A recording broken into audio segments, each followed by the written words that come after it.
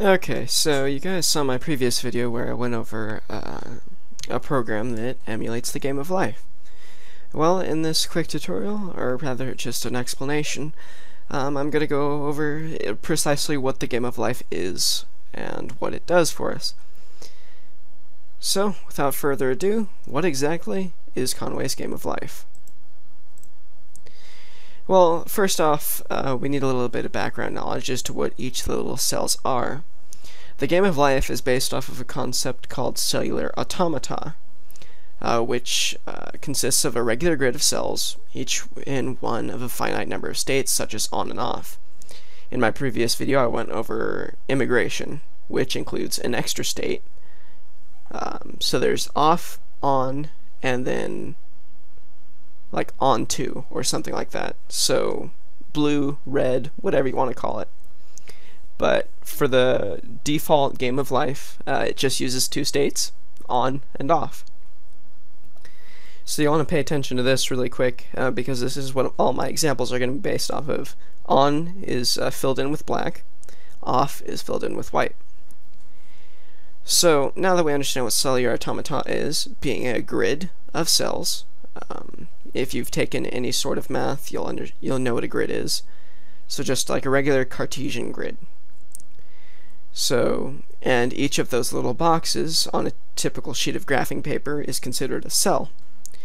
So what happens if we make a grid and then we add rules that govern what cells can be, which cells can be on or off?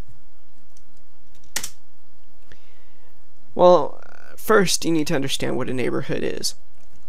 A neighborhood, in this context, is considered a Moore neighborhood, invented by someone named Moore, probably, which looks like this, where the home cell is in the middle, indicated by the white, and its neighbor cells are within a one cell distance from the home cell.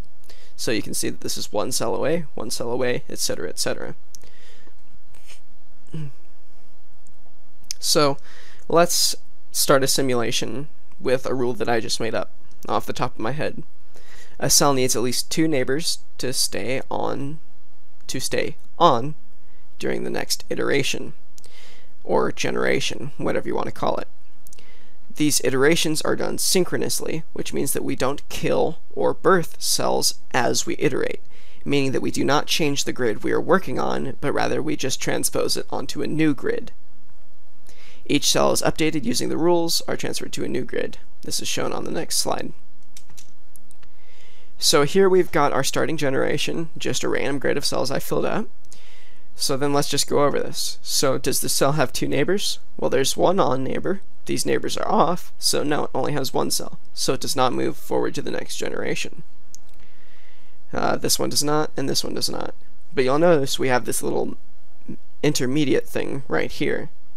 This is to show you that just because this is now off, we still consider this to have two neighbors, because we don't consider this to be off while we're moving it. Once we've moved it all, however, you'll notice that these are now off, but these have stayed on. So what? Basically, by adding rules, we can create interesting and unique behavior. There are quite a few sets of rules using cellular automata, but the ones that we will focus on, again, is Conway's game of life. It tends to create very interesting patterns. So why is it called that? Well, it kind of emulates life, in a sense. And there's 4 simple rules. Any live cell with fewer than 2 live neighbors dies, as if by underpopulation. Any live cell with 2 or 3 live neighbors lives on to the next generation. Any live cell with more than 3 live neighbors dies, as if by overpopulation. Any dead cell with exactly 3 live neighbors becomes a live cell, as if by reproduction. So here's a quick example. So again, we have that same thing that we did earlier. So this cell only has one neighbor, so it's going to die, as if by underpopulation, as marked by the red X. But now we move on to the next cell. Well, look at that. There's 3 neighbors, exactly 3 on neighbors, which means that this cell now becomes alive, indicated by the red check mark. So then we go over here, only one live neighbor, so it doesn't come alive, etc. This one has 2 live neighbors, so it moves on to the next generation. This one has 4 live neighbors, which means it does not come alive. This one has 1, meaning it dies, etc., etc. So then we get this shape. Well, this is what it does, is that this is the first, then we apply the rules, then we transpose. So let's continue the generation. So this is the previous generation we were looking at. Let's apply the rules.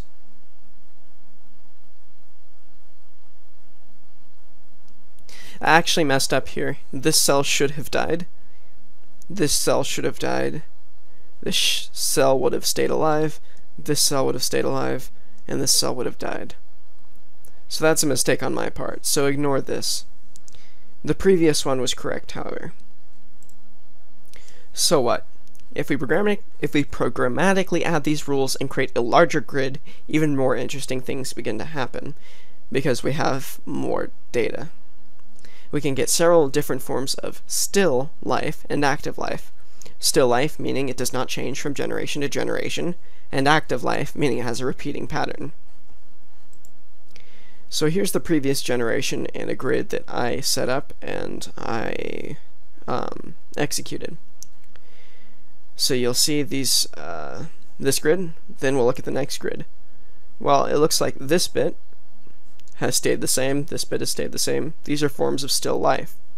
But you'll notice that these vertical bars have now turned horizontal. That is a form of active life. Because this one has exactly 3 neighbors, this one has exactly 3 neighbors, this one has 1 neighbor. So then it becomes horizontal, and it just repeats. So I already went over this, but I'll go over it again. It took place on a larger grid. There are several still life patterns and active life patterns with a repeating pattern. That is very important. So that's actually about it. That's the game of life in a nutshell. In summation, the game of life has a set of rules that we follow by using more neighborhoods, and we update it from generation to generation synchronously on a Cartesian grid, basically graph paper. So thanks for watching, and I will begin the next tutorial sometime this week that actually begins going over the programming side of things. So have a nice day.